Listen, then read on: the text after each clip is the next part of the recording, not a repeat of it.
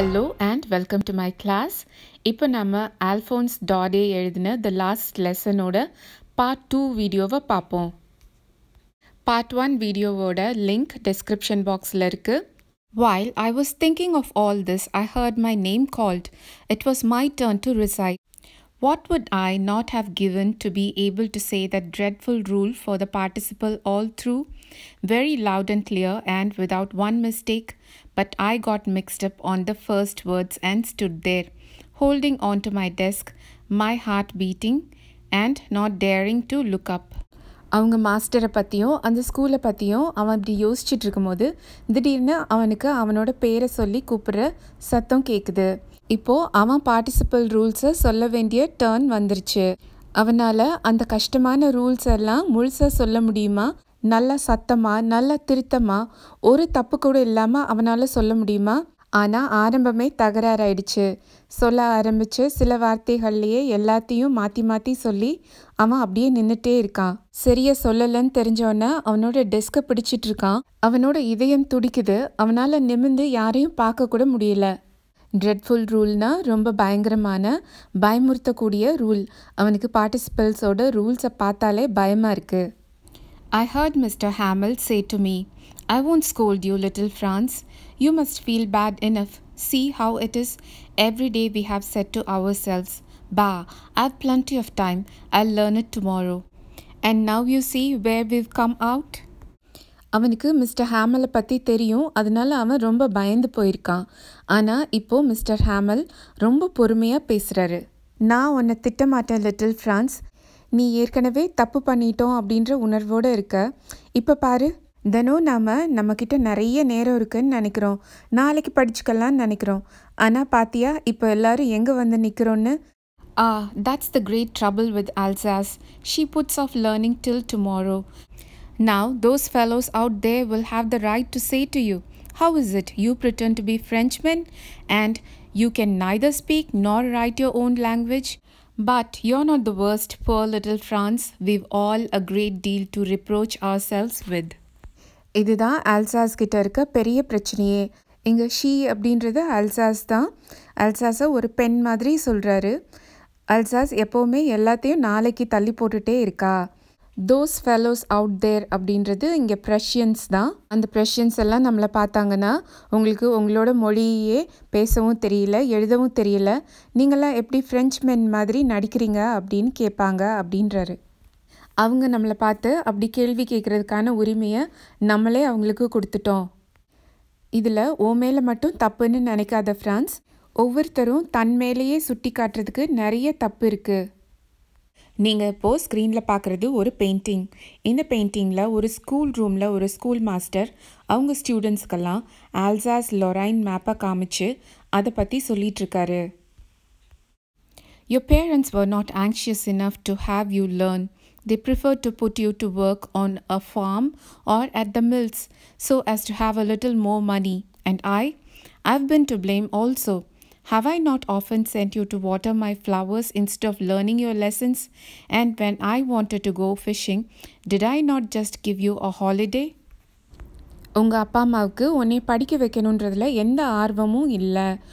உன்னை ஏதாவது ஒரு ஃபார்ம்லேயோ இல்லை மில்லுலேயோ வேலை பார்க்க வச்சு அதில் கொஞ்சம் பணம் கிடைக்கும் அப்படின்னு தானே நினச்சாங்க. நானும் தான் தப்பு பண்ணியிருக்கேன்.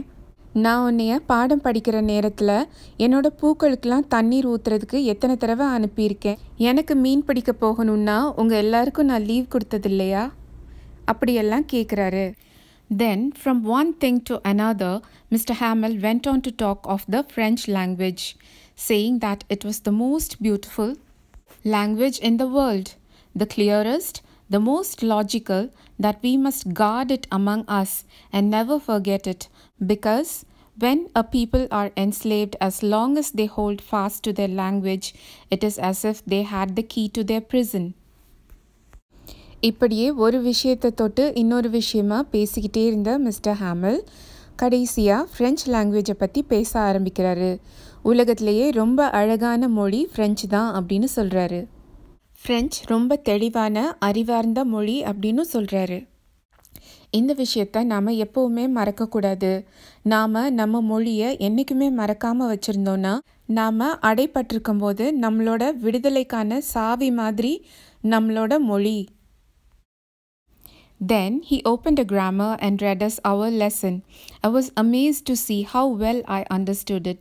All he said seemed so easy, so easy. I think too that I had never listened so carefully and that he had never explained everything with so much patience.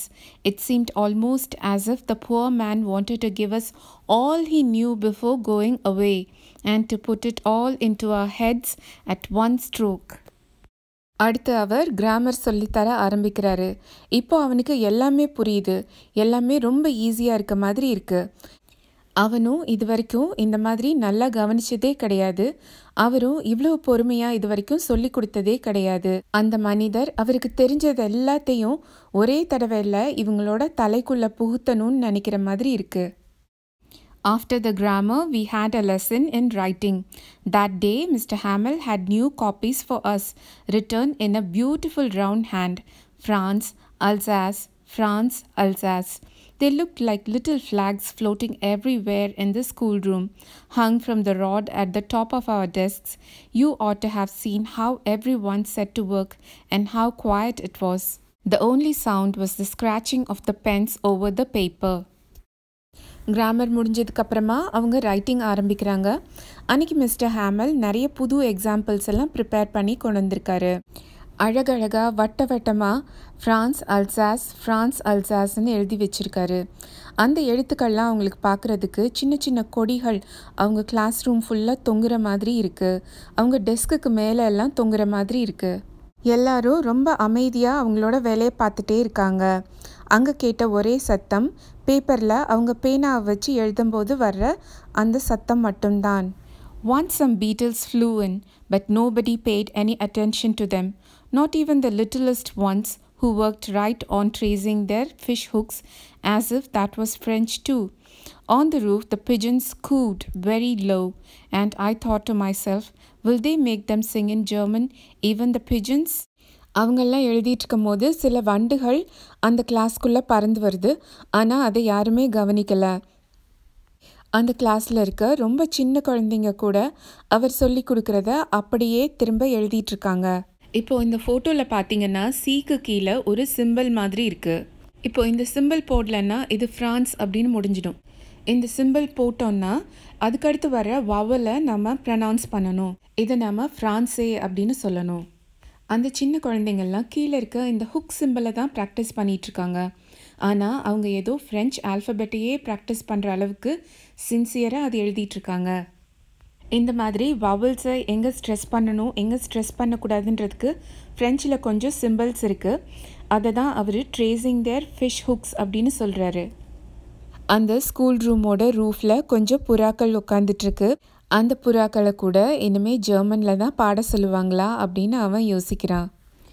Whenever I looked up from my writing, I saw Mr. Hamill sitting motionless in his chair and gazing first at one thing, then at another, as if he wanted to fix his mind just how everything looked in that little schoolroom. Fancy, for 40 years he had been there in the same place with his garden outside the window and his class in front of him. அவன் எழுதிட்டுருக்கும் போது அப்பப்போ நிமிர்ந்து பார்க்குறான். அப்போல்லாம் mister Hamel அவர் சேரில் உட்காந்து அவர் சுற்றி இருக்க ஒரு பொருளாக பார்த்துட்ருக்காரு. ஒவ்வொரு தடவை பார்க்கும் போதும் ஒரு பொருளை பார்த்துட்ருக்காரு. அவர் ஒவ்வொரு பொருளையும் அப்படியே மனப்பாடமாக அவரோட மனசில் பதிய வைக்க நினைக்கிற மாதிரி இருக்குது. Just like that, only the desks and benches had been worn smooth. The walnut trees in the garden were taller, and the hop vine that he had planted himself twined about the windows to the roof. How it must have broken his heart to leave it all.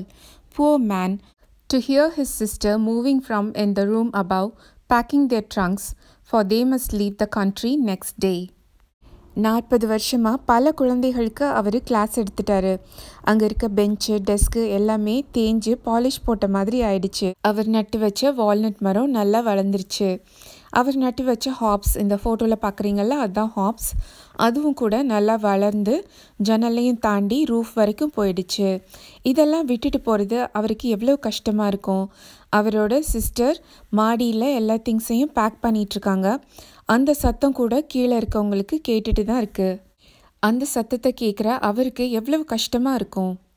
அவங்க அந்த நாட்டை விட்டு பெர்மனெண்ட்டாக அடுத்த நாள் போக போகிறாங்க.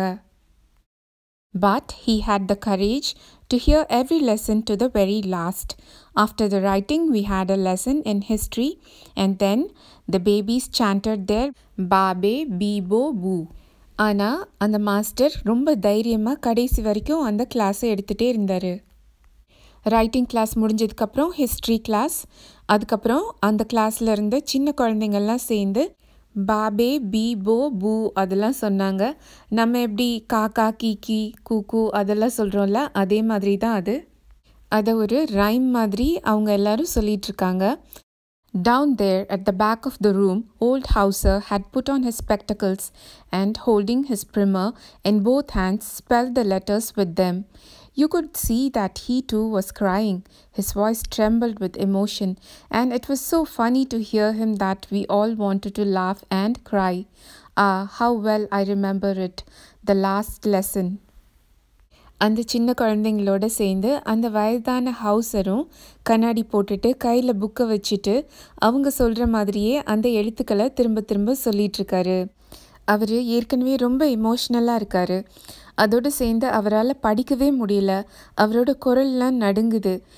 அந்த சின்ன குழந்தைங்களோட சேர்ந்து அவர் ரைம்ஸ் எல்லாம் சொல்கிறது இவங்களுக்கெல்லாம் ஒரு பக்கம் சிரிப்பாக வந்தாலும் அப்போது இருக்கிற அந்த சிச்சுவேஷனையும் அவர் எவ்வளோ தூரம் எமோஷ்னலாக இருக்காருன்றதையும் பார்த்தா இவங்க எல்லாருக்கும் ரொம்ப அழுகையும் வருது.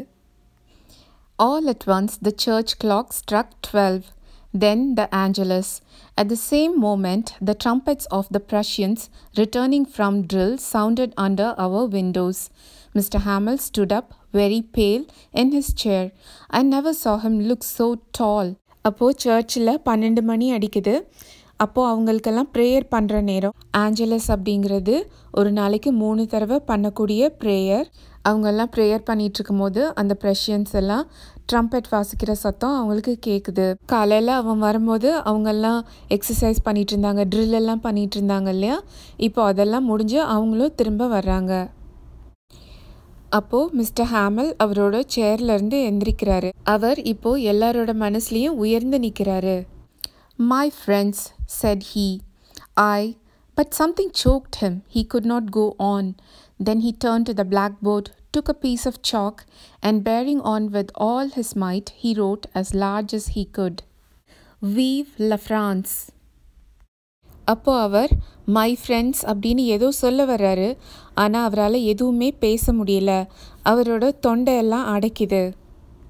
அவர் போர்டு பக்கம் திரும்பி ஒரு சாக் பீஸ் எடுத்து அவரோட முழு பலத்தையும் வச்சு அந்த போர்டில் பெருசாக எழுதுறாரு, வீவ் ல ஃப்ரான்ஸ். அப்படின்னா லாங் லிவ் ஃப்ரான்ஸ்னு அர்த்தம். Then he stopped and leaned his head against the wall, and without a word he made a gesture to us with his hand. School is dismissed. You may go. தலையை சுவற்றில் சாய்த்து வைக்கிறாரு. அப்புறமா அவர் கையை மட்டும் அசைக்கிறாரு. அதற்கு அர்த்தம் ஸ்கூல் முடிஞ்சிருச்சு, நீங்கள்லாம் போகலாம். இந்த லெசன் உங்கள் எல்லாருக்கும் நல்லா புரிஞ்சிருக்கும்னு நம்புகிறேன். இந்த ஷார்ட் ஸ்டோரியோட இங்கிலீஷ் சம்மரி நம்ம சேனலில் இருக்குது. அதையும் மறக்காமல் பாருங்கள். அதோட லிங்க் டெஸ்கிரிப்ஷன் பாக்ஸில் இருக்குது.